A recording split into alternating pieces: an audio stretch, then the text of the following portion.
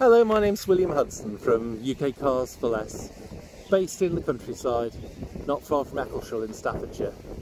We're close also, sorry I'm a bit distracted by this rainbow, we're close also to Stafford and halfway between Birmingham and Manchester. We've got good links to the M6 and to the railway via Stafford Main Line station, which is only 9 miles away. So today I want to talk to you about our Seat Leon FR. It's in this lovely blue colour, which I think is the best colour for this car. It's quite rare actually, you don't see many of them around. As you can see, it's got the FR wheels and the red calipers, little complementary red stripe. You can see there as well, it's got the privacy glass on the rear.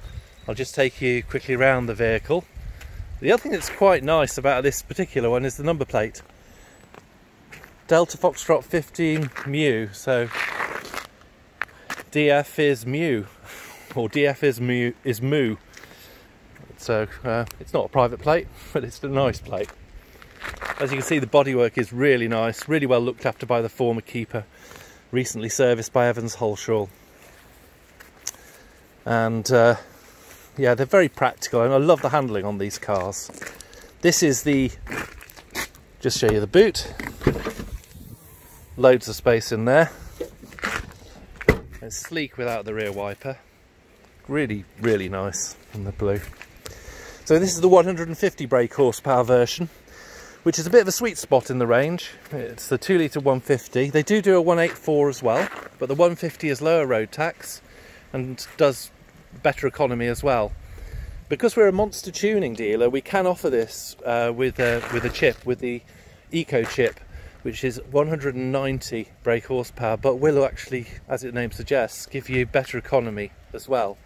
So before I get rained on, because that storm is definitely getting closer, I will get into the vehicle and show you some of the other details in there. So this particular car has the tech pack on it. And what does that mean? Well, the tech pack's quite important, because if they've got the tech pack, they have this nav unit in. And without the tech pack, they don't have the nav unit in. And the reason I'm mentioning it is because it's actually quite difficult to fit the nav unit into one without the tech pack. And a lot of cars seem to be misadvertised as having the tech pack when they don't, which is a bit frustrating.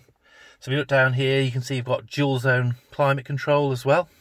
And you've also got a mode switch here. And the mode switch can change the driving dynamics of the car as you drive. You've got your start stop. It's got parking sensors front and rear which come up on a graphic on the screen. It's not a camera, but in some ways it's better because it actually tells you exactly where the obstacle is. And a camera on a dark day, as a few people will tell you, can be a disaster. So it's a 6-speed gearbox on these. Very dynamic drive. Really good for enthusiastic drivers. I'll just start her up.